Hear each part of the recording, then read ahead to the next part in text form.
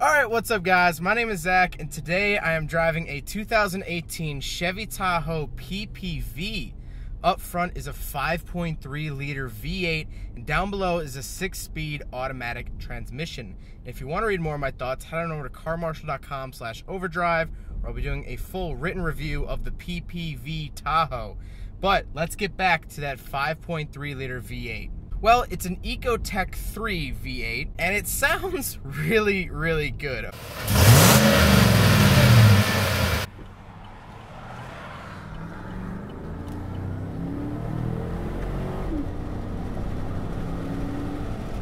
The pickup is definitely there. The sound really isn't. At an idle, it actually does sound pretty decent, but, I mean, it's not a straight piped V8. It's an actually useful V8. Of course, when you buy a Tahoe, you're going to want to buy it with that V8. Although you can't actually buy the PPV Tahoe, we'll talk about that in a little bit. PPV stands for Police Pursuit Vehicle. So this is going to be a police car. But paired to it is that 6-speed transmission. It's automatic, it does what you need it to do, and so far so good. There is a towing mode, so this vehicle is very equipped for towing. Now, part of the police package is stiffer suspension, and at the end of the video, I'll actually start getting into the specifics of the police package. But as you might be able to tell, it's a little bumpy. And that's because the suspension is built to handle whatever you throw at it, so comfort isn't really at the top of its priority list. Which is odd, because I drove a 2007 Tahoe. I did a review of an 07 Tahoe, and I loved driving that because it was so smooth sailing, just very leisure suspension. But that is definitely not the case with this. But with that stiffened suspension, it actually increases handling a lot. This car, this truck, this SUV, whatever you want to call it, it's kind of fun to throw into corners. I mean, because you have that stiff suspension, obviously you still feel real heavy, but I'm on a pretty curvy road right now, and I have to say, it's not the worst vehicle I've ever driven on a curvy road. Now, you still do feel top heavy. There's no way of getting around that. It's a Tahoe. It's an SUV. Like, it's gonna feel top heavy. So don't get me wrong, this doesn't feel like an S2000 in the canyons, but it feels better than your luxury Tahoe or Equinox or whatever. So let's talk about the interior. Well, in front of me, I have actually a ton of gauges. I have the RPMs on my left, speedometer on my right, and then I have battery life, coolant temperature, fuel, and oil pressure. Then in the middle of that, I even get another screen telling me even more information. Right now, it's showing me how much range of fuel I have, which is 376 miles. It shows me the odometer, what gear I'm in, and that sort of thing. But we can change that. We have my oil change life, tire pressure, fuel economy, which is not great with a V8 and a heavy chunk of steel. A blank screen. I guess you can switch it to just display nothing but your mileage and your gear, and then your actual speed. On the steering wheel, I have options to select the middle screen here, and then of course my cruise control on the left. In the center, you get a touchscreen infotainment center.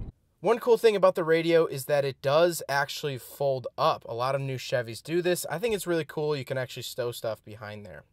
You get, of course, your radio controls right below that. Then you get your climate control, which is dual zone, and there is air conditioning in the rear. There's 2 vents that go over the rear seats, which can then be controlled with the controls below your normal climate control. To the left of everything, I have my 4-wheel drive switch. So this will actually allow me to switch the Tahoe from 2-wheel drive to 4-wheel drive, lock it in 4-low, you know, whatever I need to do. Then, of course, you have lights as well. To the left of the steering wheel as well is you get this button that will actually leave the car running while the keys are out. This is a police feature. This is for when they have to get out for some type of crime that has been committed. They can get out, leave the car running, but if anyone tries to take the car will shut down. Now, you might notice that this is actually a bench seat up front, and I thought that they got rid of bench seats a long time ago, but the Tahoe PPV does come with a giant bench seat, which is actually really nice. I miss bench seats. Going along with the interior, the floor has been rubberized for whatever this vehicle is going to be used for. And then you don't get a sunroof, but you do get this sweet dome light, which since it's a police car, you can turn red. I don't know why, I find that really, really cool. All right, so I've actually never done a back seat this big, and I don't have a sunroof to put the GoPro up on, so I apologize if this angle's weird. But I think it's safe to say that I'm probably the only person that will ever enjoy this back seat. But that being said, it's not bad. These seats, they're a little hard. They're not luxury, obviously. This is a utility vehicle. In terms of amenities, I get one little cigarette lighter down there. I do have 2 air conditioning vents. So when the AC is turned on for the back, I do get that. I have 2 little, oh, these look like LED lights. Not really going to be anything crazy. There's this weird hole. It looks like a cup holder. It's like a change holder. I don't think it would actually hold a cup. But I do get like little cubbies in the door, which is kind of nice, I guess, if you want to throw change or something. But huge trunk. No back seats, but you do get cup holders back there, I guess, and cigarette lighters. So your non-existent rear passengers can have cup holders and cigarette lighters. So really what this thing feels like, and really what it is it's a hardened version of the Tahoe. The Tahoe kind of has become not a luxury SUV that's still really saved for the Escalade, but Tahoes have always been really nice riding vehicles. You can fit your whole family in them. I said in my original Tahoe review that it was really the embodiment of the American road trip, where it's comfortable. You can bring, your 2.5 kids and a golden retriever and your white picket fence in the back. Like, that's what it was. But this is a no frazzle. This isn't the American road trip. This is getting work done. And that's because that's what it's meant to do. It's meant to get work done. It's not meant to be a luxury driver or anything.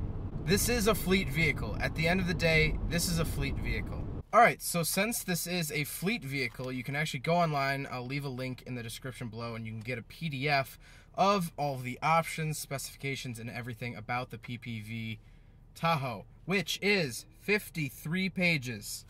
53 pieces of paper about this car. So I've gone through and I've actually highlighted some interesting specifications and features of the PPV.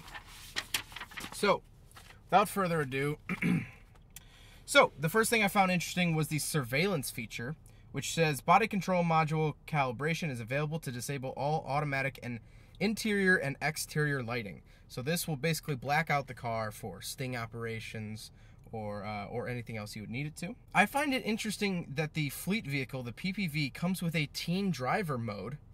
So if you have a teen driver driving your squad car, you can lock it out. There are assist steps, which are on the side of the vehicle.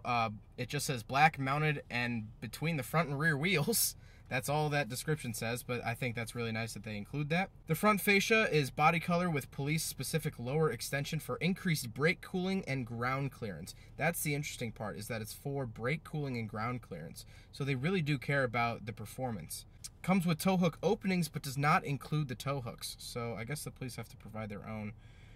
Fascia rear is body color with a step pad. The tires are Goodyear P265 60R17 all-season V-rated black wall, includes matching spare tire. So the alternator is 170 amp high output with idle boost based on battery energy level. This is interesting. This category says batteries.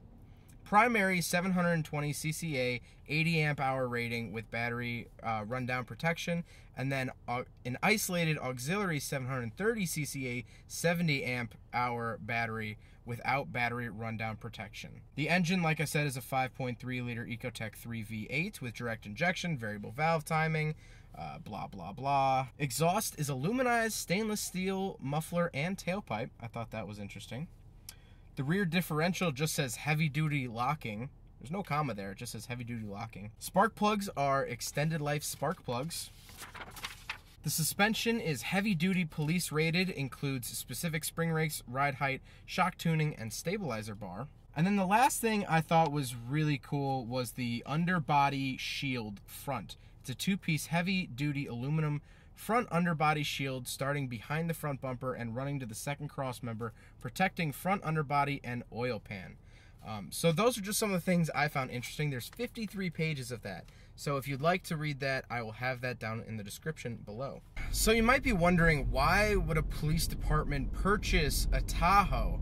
You know, they used to have Crown Vics, and you'd think a smaller car would be faster for pursuits. And while you might not be wrong, I'm actually not sure which is faster. This feels pretty quick. I would not doubt it if someone told me that this beats Crown Vics. But police departments with new and newer technology, they have to carry a lot.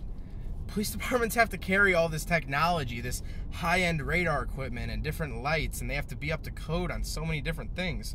So old sedans just really weren't cutting the mustard anymore when it came to space. So that's why a police department would opt to get a bigger vehicle like this. Now, would they have a whole fleet of these? Would they only run these? Probably not. But police departments are favoring larger vehicles now just because of all that stuff they have to carry. Well, I hope you guys enjoyed the video. I hope you guys learned something about the Chevy Tahoe PPV. If you want to read more of my thoughts, head on over to carmarshal.com/overdrive. But again, hope you guys enjoyed it. Don't forget to rate the video, comment on the video, and subscribe if you really liked it. Take care, guys. There goes a sight from my soul.